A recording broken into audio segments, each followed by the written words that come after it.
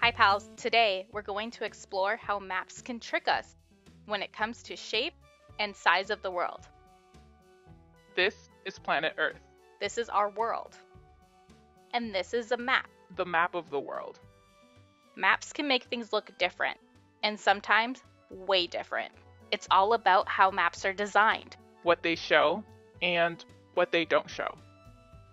So first, let's look at Antarctica. See how huge it looks? Reality, it's much smaller. Imagine this.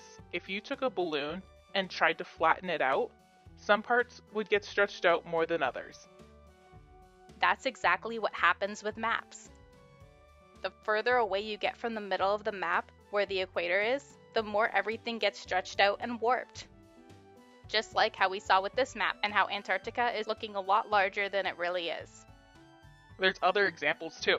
Let's take a look at the continent of Africa and the country of Greenland. On this map, Greenland almost looks as big as Africa, right?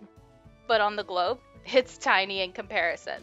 That's because when we flattened out the globe, everything near the poles got stretched out, just like Antarctica. There are many different types of map projections. Because there's no way to flatten a ball without changing the visual distance and shape. So next time you look at a map, remember, The world isn't always what it seems. Shapes and space can be tricky. so think carefully about what you're seeing. There's a lot more to the world than meets the eye. To learn more about the environment, check out Planet Pals Learning. Thank you.